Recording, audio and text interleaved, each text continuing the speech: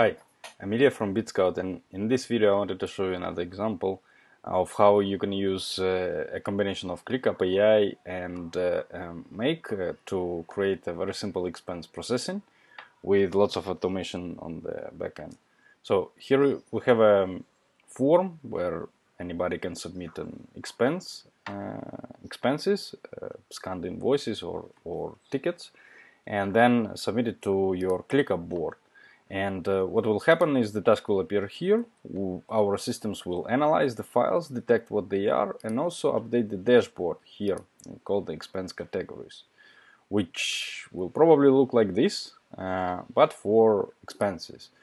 So why it's important is because this gives you a project visibility inside a project of different expenses.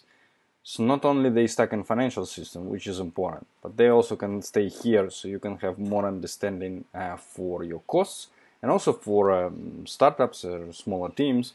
It's easier to control everything in one tool. Okay, so let's just run one example. Fill in the trip, and I'm gonna add to expenses and submit. So now the task will appear in our reporting here, and it is now being with Make we detect what happened, and we're gonna grab each file and process it and create subtasks. So let me show you how it works in a second. Okay, so now we have the first task, and it's the first file. And we detected that it is a rental car, we detected subtotal, that it is a Europe car, which is correct, that is a rental car. And then we will have a second file in a moment. Okay, here it is. And it's a hotel, Astoria, which is correct, and like where we have been.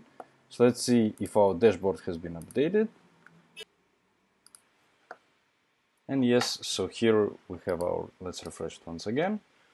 Here we have our distribution of the costs, and which you can easily see later on. So you can set it up for travel expenses and any other expenses that you have to process when you do your operations.